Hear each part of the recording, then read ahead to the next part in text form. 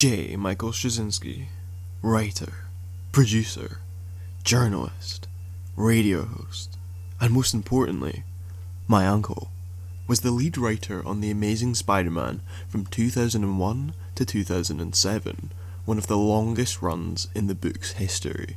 If you ask fans who the best Spider-Man writer is, his name will usually pop up, and for a good reason. For he is...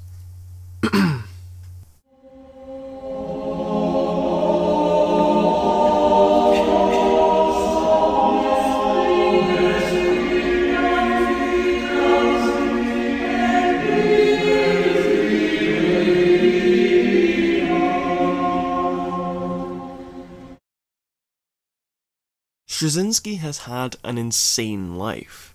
The son of a prostitute and a Nazi, he was born in Paterson, New Jersey, where he faced pretty much every misfortune life had to offer. His father was abusive and would beat him whenever he felt like it. His mother tried to kill him twice and was soon sent to an asylum. And his grandmother was perhaps even worse, for reasons I won't get into.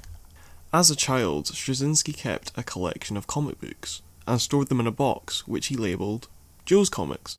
The contents of this box were soon torn up by his father, who claimed that he would never make a living by writing comics. Straczynski always wanted to be a writer, though he was belittled by everyone in his life, especially his father.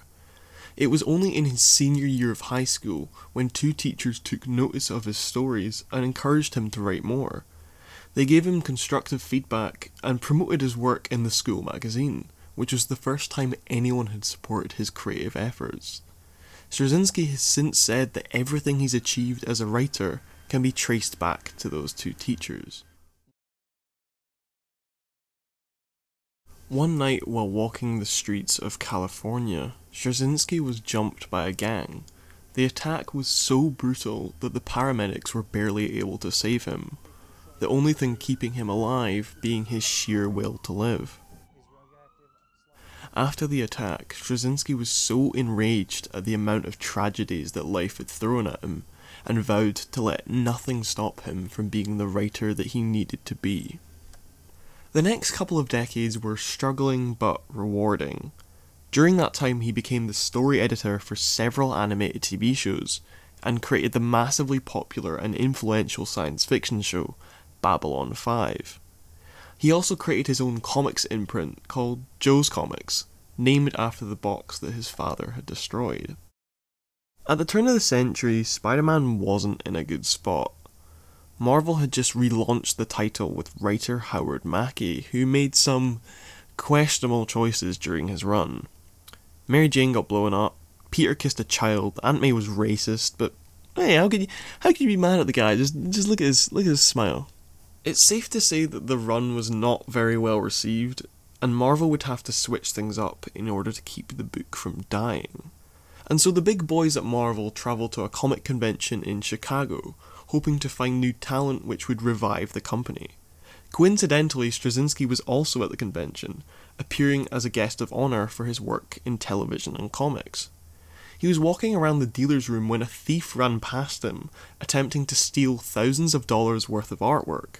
While everyone else stayed clear of the thief, Straczynski grabbed him and took him to the ground. After the police had arrived, Marvel approached Straczynski and offered him the job of writer on The Amazing Spider-Man. I'm sure it was more the quality of his work and not his heroics that got him the job, but you never know. Right from the first issue, Straczynski was already making his mark on the book. Through the introduction of the character Ezekiel, he took the mythos of Spider-Man and flipped it upside down, asking if Peter Parker got his powers by chance, or whether it was always destined to happen. While never explicitly proven, it is suggested that Peter's powers were granted to him by a multiversal deity who chose Peter as its avatar. Each issue revealed more about this mystical side of Spider-Man, with powerful new creatures such as Morlun and Shathra hunting Peter for his connection to this spider god. While this more supernatural direction was controversial at the time, sales figures started to rebound. The book was back on the right track, with the quality of the writing the best it had been in a long time. It was mature, it was real, it was brand new, and yet it still felt like Spider-Man. It wasn't just the origin that Straczynski expanded upon. He reconstructed the core cast of characters into what he thought they should be, more complex, believable people. In my opinion, Straczynski's Spider-Man is the definitive version of the character. He's everything Peter Parker should be. He refuses to let injustice win and does everything in his power to protect innocence. He has notoriously bad luck, and yet he still keeps going no matter what. He keeps things light-hearted, but he can switch to being super serious if he needs to be. His wisecracks are as clever as they are hilarious, and a lot of the time they only work because they're coming from him, not anyone else. Through the narration boxes present in almost every page, you get to see his thought process when working a problem, really allowing his intelligence to shine through. In Straczynski's run, we got to spend more time with Peter outside of the costume. He became a high school teacher, which not only gave him something to do that wasn't Spider-Man, but it allowed him to pursue his love of science and help others in a different kind of way. Even before he started teaching, Peter sticks his neck out for a vulnerable student called Joey, remembering what it was like when he was at school and had people ganging up on him for no reason. Peter really tries to make a difference to these kids, despite other teachers not caring as much. One of my favourite arcs is when Peter notices that one of his students, a girl called Jennifer, keeps falling asleep in his classes, and so he takes a genuine interest in her life, and finds out that she's been living on the streets with her drug-addicted brother. Peter does his best to help her both as a teacher and as Spider-Man, with Straczynski blurring the line between the two sides of Peter's life. He tells a similar story later in the run, with a student called Melissa, whose brother was put in jail by Spider-Man. Peter then has to reflect on the consequences of his crime fighting, and what happens to the families of those he puts away. Straczynski uses Peter as a vessel to tell a message from his own life. Joey, Jennifer, and Melissa all end up in a better place because their teachers showed an interest in them, just like decades prior in Straczynski's senior year of high school. Another thing I like about this Peter is all of his little quirks that remain consistent throughout the run. Like, whenever someone refers to the Spider-Man suit as a costume, he can't help but correct them and say it's a uniform. Also, Peter and other characters like to shit on New Jersey a lot, a reference to Straczynski's own upbringing there and how much he hated it. I'd like to think that there's some readers in New Jersey that are just reading it and being like, what the fuck, bro? Peter's expertly crafted characterization is one thing, but it's his relationship with the supporting cast which really makes it special. Mackie's run ended with Peter and Mary Jane separated, and so Straczynski used his early issues slowly building up to their reunion. It's so satisfying when they finally get back together, because Straczynski wrote them to be perfect for each other. They have perfect chemistry, and it's just so fun hearing them talk to one another, no matter the situation. It was the way this relationship was written which probably cemented Peter and MJ as one of the best comic book couples of all time. MJ isn't sidelined by the plot either. She gets room to breathe in her own subplots, which focus on her unsatisfying life as a model and subsequent transition to a more fulfilling acting career. Aunt May was often a one-dimensional character in the original comics. Her only function was either dying or making sure Peter had his underwear on the right way. Straczynski fully renovated her character, giving her the all-star treatment. She has a strong spirit, always holding on to hope despite all the tragedies in her life. Her old age has made her wise, allowing her to pass important lessons on to Peter and Mary Jane. Like Mary Jane, she gets her own things to do, sometimes becoming the focus of whole issues. Straczynski allowed his characters to progress like real people, and one of those progressions was May finally discovering Peter's secret identity. After coming to terms with it on her own, she confronts Peter in what is probably one of the greatest Spider-Man issues ever written. The whole issue is devoted to the conversation between Peter and Aunt May, in which they sit down and reflect on the years they lost to a lie. It gives Aunt May some well-deserved credit, shattering the weak old lady stereotype she was previously well known for. It's truly some of the greatest character work in comics, and it does make me a wee bit sad that the MCU just sort of glossed over this reveal. There are a good handful of recurring characters as well. Ezekiel is a very captivating character because he shows what Peter would have become if he had used his powers for personal gain. Straczynski shows the positives and negatives of this choice, and it's just very interesting to read and see how the arc pans out. There's also Lamont, a charming police lieutenant who helps Spider-Man solve crimes on more than one occasion. He gives lots of useful insight into how the NYPD functions in the Marvel universe, and it's cool to see Spider-Man working together with the law for the greater good. Leo Zielinski is a tailor who provides Spider-Man with spare costumes after he saved his life, and soon offers him a new suit based on his own improvements. It's just nice to see these characters pop up whenever the story needs them to, and it never feels random because of how good Straczynski's world building is. His attention to detail creates a real sense of continuity, which is appreciated given the long history of the book he's working with.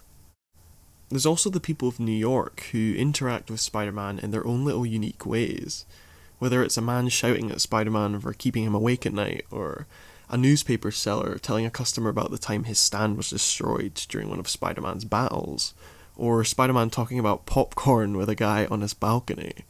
There are a lot of little moments like these which just inject so much life into the city. I love just how small scale the conflicts are. Sure, there may be a end of the world disaster every so often, but a lot of the times it's very grounded and personal. The bad guys are usually small-time crooks who have ties to the city, with the occasional appearance of a classic villain to appease long-time fans. Straczynski takes full advantage of the friendly neighbourhood aspect of Spider-Man, whether it is helping a kid at school, or searching for missing citizens, or one of my favourite issues, where Spider-Man faces a little kid who stole a gun from his dad, and solves the conflict by just talking to him. It's these small conflicts which let the book tackle serious human issues, like drugs, corruption, guilt, relationships, just to name a few. There's even an issue dedicated to 9/11, which was released just less than a month after the attack, with the aim of comforting New Yorkers through a difficult time. The book has New York at its core, and so the problems it faces are front and centre. That's not to say that every issue is a downer. The book can be really funny when it wants to be, but not in a goofy, random way, more of a human way. The humour works because it plays off the characters and the dynamic between them, and it always fits in with the tone of each issue. Also, I like the part where Spider-Man just fucking chucks a guy into oblivion and he explodes. After 38 issues, artist John Romita Jr. left, with Mike Deodato Jr. taking over alongside Ron Gartney. This departure basically splits the run into two halves, with the second half not being as well received as the first. This was down to editor-in-chief Joe Quesada, who meddled with some of Straczynski's stories and made them a bit shit. I'm not really going to get into it. Owen Likes Comics already has 2 fantastic videos on it, and you should definitely give him a watch if you're interested. Leave him a like, he must have spent so much money on that thumbs up graphic he's always putting in his videos now, so you're welcome, Owen. I know you need the help. What I will say is that despite the story being derailed by fucking clever clogs over here, the quality of Straczynski's writing never suffered. I love the Civil War arc and how perfectly it handles the pressure around Peter's decision to unmask. It's the most mature a Spider-Man comic has ever been, and it had genuine consequences that Peter had to take responsibility for. It also allowed the dynamic between Peter, MJ and May to shine, with them supporting each other throughout the event. There's also a particular moment during all the chaos when Peter sits down on a bench and talks to a vision of his younger self. It's a beautiful 3-page scene which shows how much Peter has progressed since he first got his powers, and how his outlook on life has changed. How things will always remain difficult as you become an adult, they just get more complicated. Even towards the very end of his run, there are some genuinely emotional moments that tug on your heartstrings, making you realise how much you care about Straczynski's characters and how perfectly they've been built up. I think that ultimately the main theme of Straczynski's run is strength. Sure, Spider-Man can throw a building at someone, but it's his willpower that's stronger. His loved ones give him strength even if the whole world is against him. In one of Peter's many monologues, he tells the reader that it's MJ who makes him strong. When he reflects on his conversation with Aunt May, he says how proud of her he is for being so strong. Even Jennifer is described as having such pain in her voice, but also such strength. There are multiple times throughout the story where Peter is beaten down, trapped, and broken, with the only thing keeping him alive being his will to keep going, to keep fighting, taken directly from Straczynski's own near-death experience with the gang in California. By injecting so many elements from his own life into the story, Straczynski has inspired many readers, including myself, to hold on to hope. And he did this through a comic book. I was going to list all the messages and life lessons that come with both Straczynski's life and his run on Amazing Spider-Man, but I think it's best you read it and figure it out for yourself. There are a lot of things I didn't include in this video, and it's because I can't really do them justice by just telling you about them. This run took the craziest of ideas and used them to tell a very personal and human story. It fully embraced the campy nature of comic books, while also critiquing them with just the right amount of meta-humour. It wasn't afraid to do things differently, to try new things and expand upon the old. I do miss this more mature era of Spider-Man. The early 2000s had Straczynski's run, Bendis on Ultimate Spider-Man, and the Raimi films, all of which tackled important issues through well-written characters. Some people say there shouldn't be real problems in comic books, that they should be an escape from the reality of our everyday lives, but I disagree. I think they're a perfect way for us to see our own lives through the lenses of the characters we know and love, because that's what Straczynski did. He used the characters of Spider-Man to tell stories from his own life, in the hopes that people would relate and see that they can make a change. That they can be like Spider-Man and not stand for injustice. Find strength in their loved ones. Never let anyone stop them from being who they want to be. And no matter what, remain strong.